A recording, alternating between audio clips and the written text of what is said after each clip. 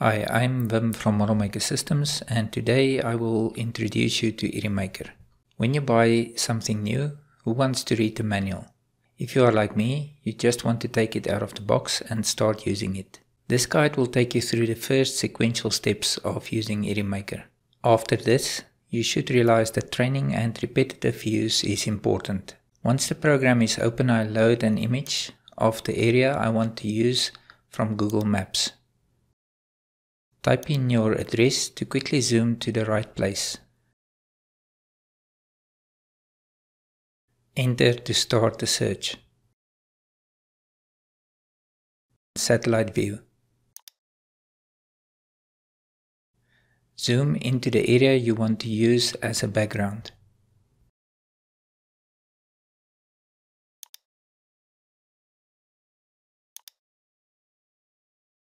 Select Capture Image.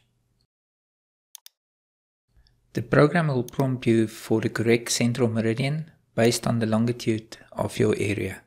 Then I add some points and get the elevations also from Google Maps.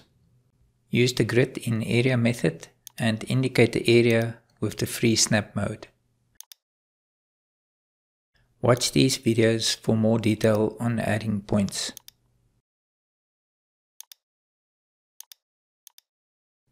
I add the points on a 20-meter grid interval. The codes are not important now, and I update the elevations from Google Maps.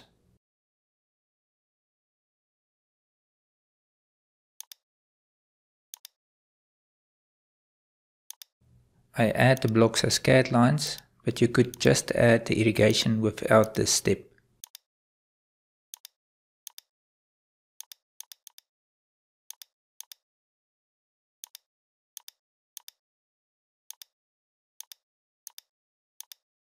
Turn off the image to have a clear view of the lines and contours. I go to the irrigation menu. The irrigation works from left to right on the top tabs. Projects refer to one mainline system. When you have a different pump and mainline, you would select a new project here. This can also be used to simulate different irrigation options on the same area. The next tab is Project. Give your project a name. The top line will reflect on the previous Projects tab. Choose your units to work with. It is important to familiarize yourself with where the database is saved before you start adding any of your own irrigation items, like pipes, sprinklers, and fittings. Defaults and checks. Update and then click on the default button. The program will automatically go to the folder where the default irrigation database is saved. Any items you add or parts will be saved in irrigation_mm.db in this folder. Next tab is blocks.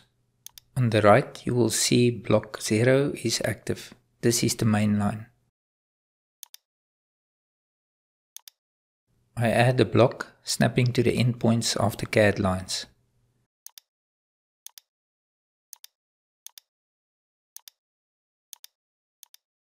I will do it again, this time with the track line option. Select inside, close to a line. You will see now that the block is added. The right hand side shows a block 1. Give the block a name like apple trees and micro.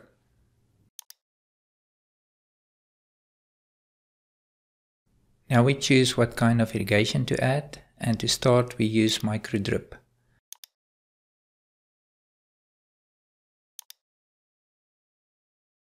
The selection is on free and select full laterals. Choose a pre-assembled combination from the list or use manual select. Select a sprinkler, in this case a micro. Choose the nozzle and pressure. Select OK. Choose the fitting at the end of the laterals.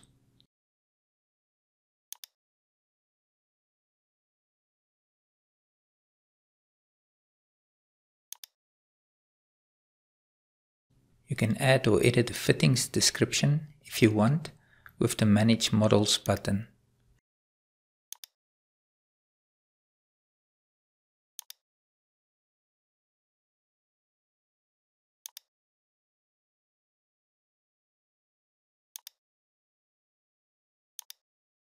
I use a figure 8 fitting for the lateral ends.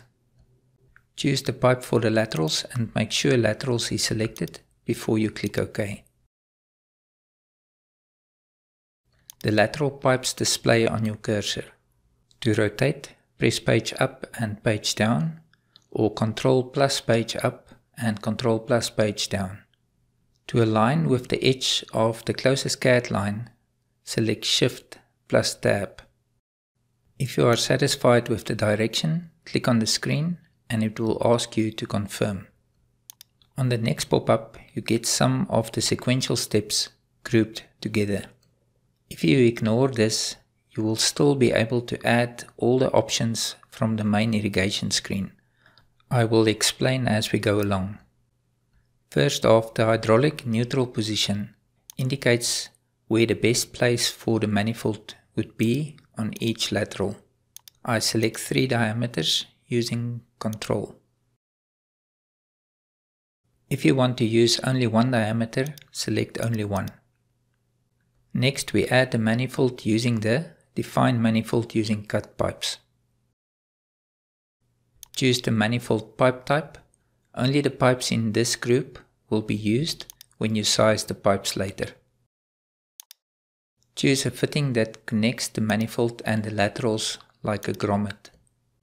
Indicate a line across the laterals close to the neutral markers. Notice the program adds fitting nodes at all the intersection between the laterals and manifold. I connect the other lines that do not cross the laterals with Define Manifold using Add Lines. Use the same pipes as before. Next, I add a valve with Define the Inlet Valve. Indicate the position and connect the valve to the system with the same pipes as before.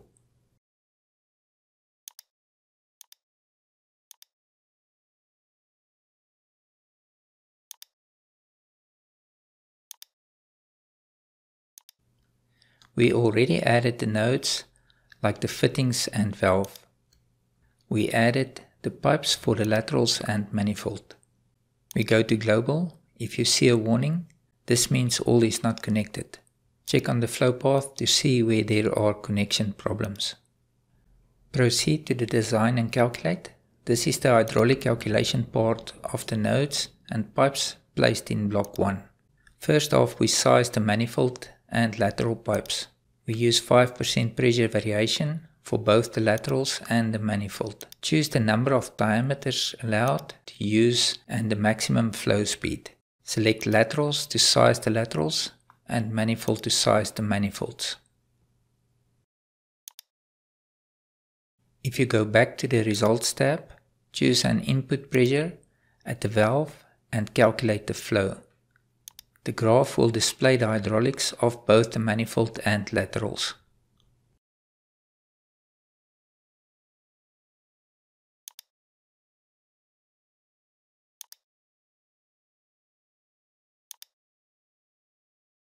Also see the limits set to a 5% percentage up and down from the average pressure at nodes.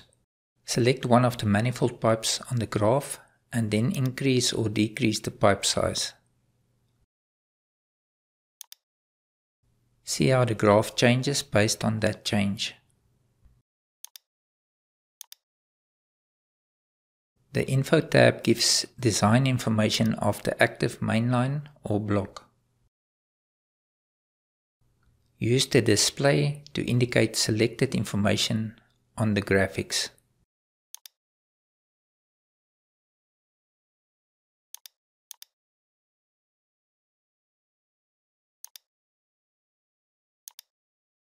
The red nodes and pipes are within the parameters of your selection.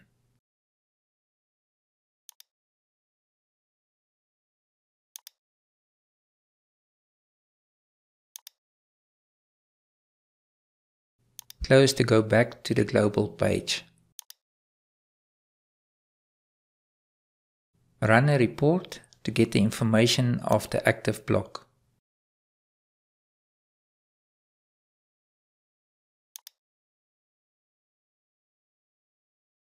You can save or copy and paste the information to a Word document.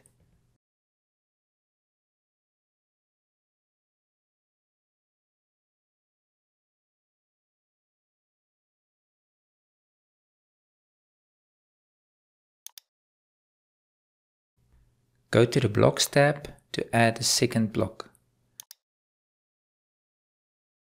Select Add Block and indicate the area.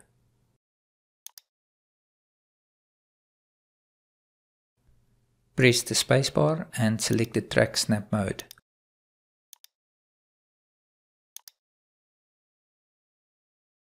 The block will be the same as the previous one, but we design it using the sprinkler design. Give the block a name and description. Use the 2 CAD lines option and select Fill Laterals. Choose your sprinkler. Let us use the same sprinkler and pipe that we used in block 1.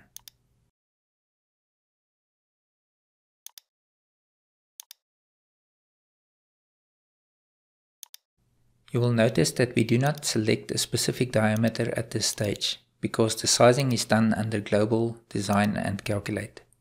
Indicate CAD line showing lateral direction.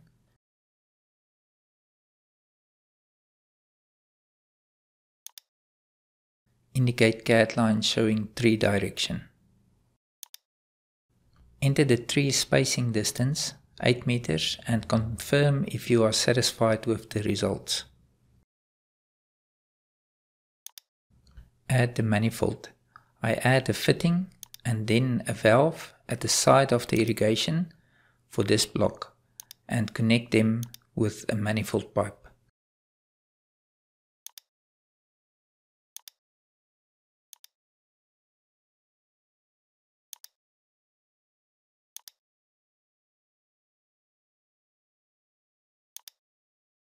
You could use the fine manifold using add lines, but I used the command under the Pipes tab, add single, to add the manifold pipe. Make sure your selection is manifold. Use the same pipe type as for block 1. The diameter is not important now. Add the pipe between the valve and fitting. Use extend laterals to connect the laterals to the manifold. Confirm yes. Choose the connection fitting, like a grommet.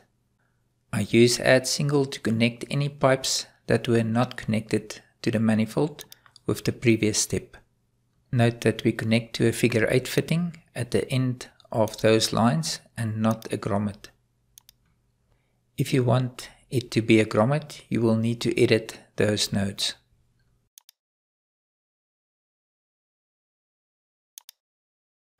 I delete the node I used to connect the manifold initially. We do not need it.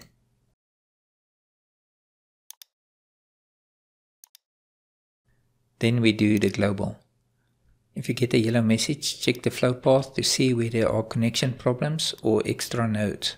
Our block does not have any problems. Proceed to design and calculate. The same as with block 1, size pipe.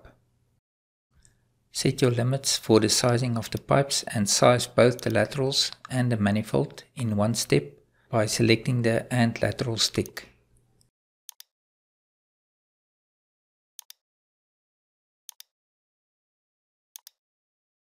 You can see this is not a good placement of the manifold and the laterals are too long.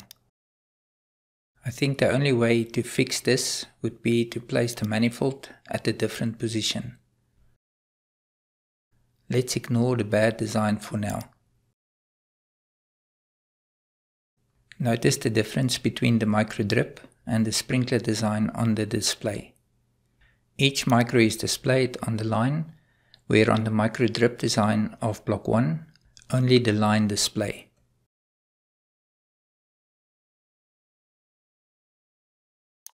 The advantage of using microdrip would be faster graphics while you work, especially if it's a large project. In most cases you would not want to see each micro or drip sprinkler. Set your display of the various blocks the way you want, with any of the different display selections available.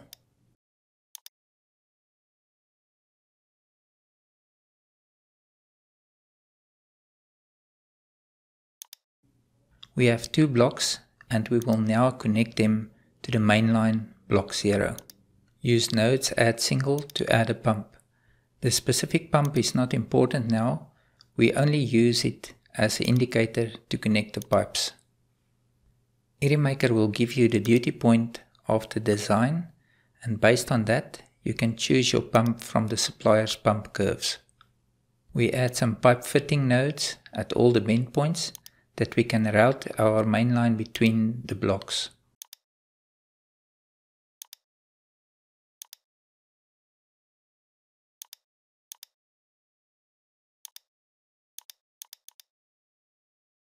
Then we start to connect the mainline pipes. Choose your pipe type and make sure you select mainline.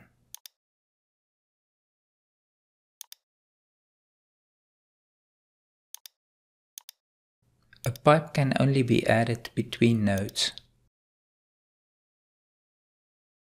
Build and connect your system like you would do it in the field.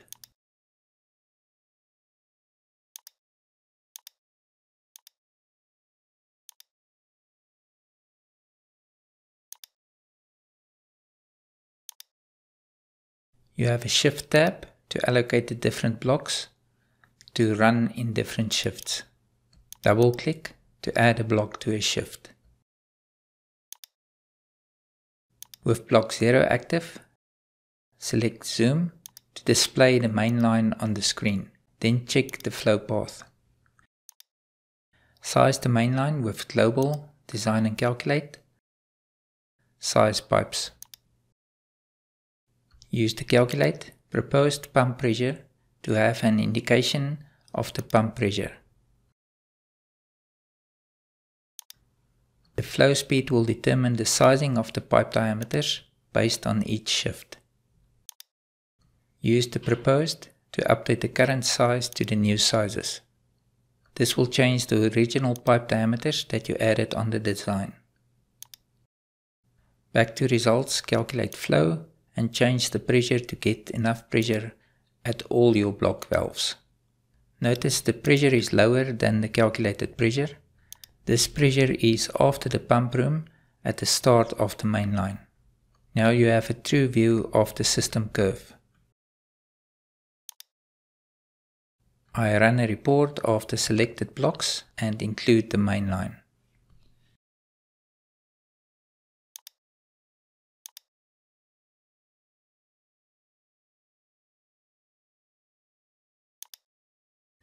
Again, you can use this to copy and paste or print.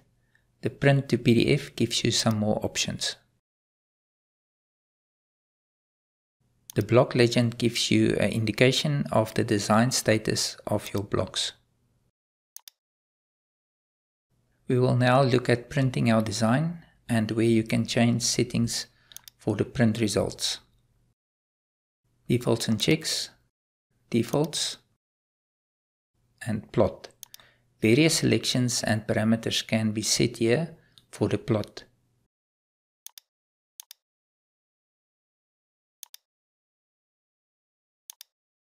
With paper size, I choose my printer and paper size.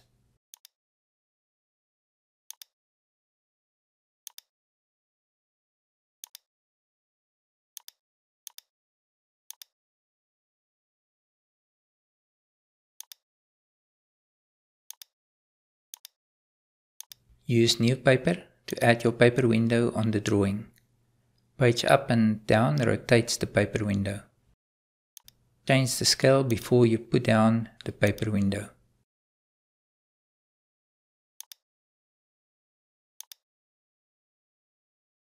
I just confirm my snap mode is free.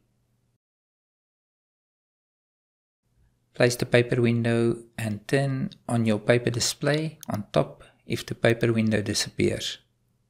Output the fine plotter and print the paper window 1. For illustration, I only show the preview.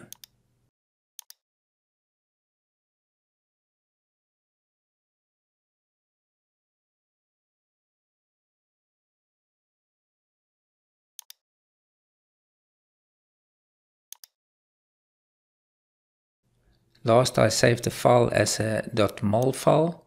File save all.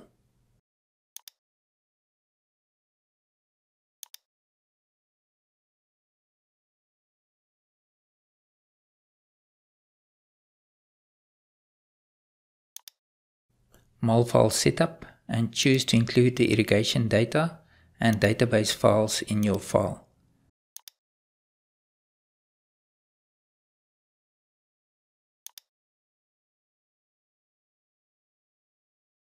Select OK and save. That's it for this video. Please make sure to like and subscribe, and remember to hit the bell icon to get notified as soon as we upload new content.